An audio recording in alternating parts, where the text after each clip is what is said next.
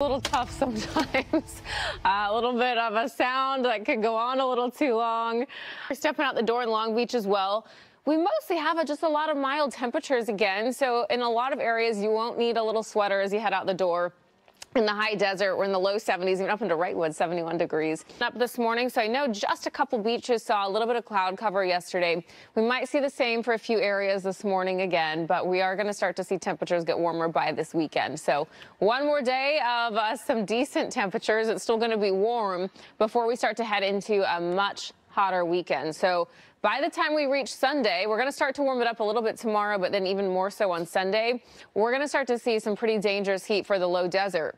If you're headed down there early ahead of the holiday, we are looking at temperatures close to about 115 degrees for the Palm Springs, Coachella Valley areas. So this is going to go into place Sunday through Monday night. We might see them get extended. I mean, next week just looks like it's going to be staying very warm and hot either way, although we are expected to cool down just slightly after that.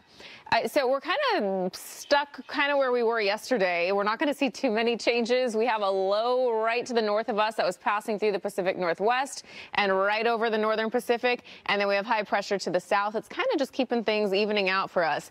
Then as we head into this weekend, high pressure is going to build on your Saturday.